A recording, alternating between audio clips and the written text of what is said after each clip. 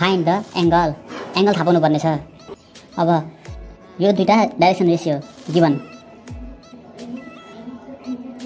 Direction ratios of two lines.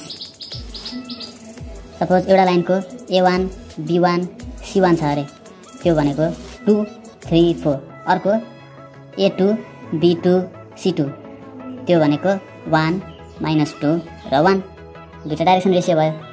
अब angle between two lines cos theta भनेको formula छ एउटा A1 A2 plus B1 B2 plus C1 C2 divide by under route A1 को square plus B1 को square plus C1 को square फेरि A2 को square plus B2 को square plus C2 को स्क्वायर इक्वल्स टू A1 मा छ 2 A2 1 plus B1 3 B2 -2 plus C1 4 C2 मा छ 1 divide by under route A1 square भनेको 2 स्क्वायर प्लस B1 स्क्वायर भनेको 3 square C1 square 4 square multiply with A2 square 1 square plus B2 square भनेको -2 square plus C2 square 1 square equals two 2 1 2 2 3 6 4 1 4 divide by यहाँ कति हुन्छ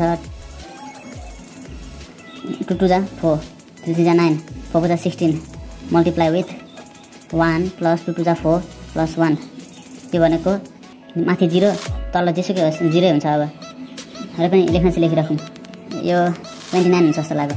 under route 4 plus 9 plus 16 29 into 6 equals two जस्तै 0 भयो cos theta equals two 0 equals two cos 90 भनेको 0 cos 90 equals two cos 90 degree cos theta equals two cos 90 degree therefore theta equals two 90 degree equals two π/2। Find the angle between the lines. So angle between the lines is 90 degree।